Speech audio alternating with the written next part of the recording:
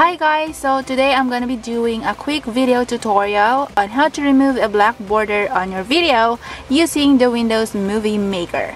So what we're gonna do is to launch the Windows Movie Maker.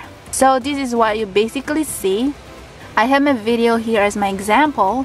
So as you can see, there's a black border on top and on the bottom of my video. In order to remove that, we click the project button you can see on the top of the movie maker, and this is the default size, this standard. So what we're gonna do is to click the widescreen, and this is what you will see. This is what it will turn out. The black border disappeared. So let's see, the difference is standard and this is the widescreen.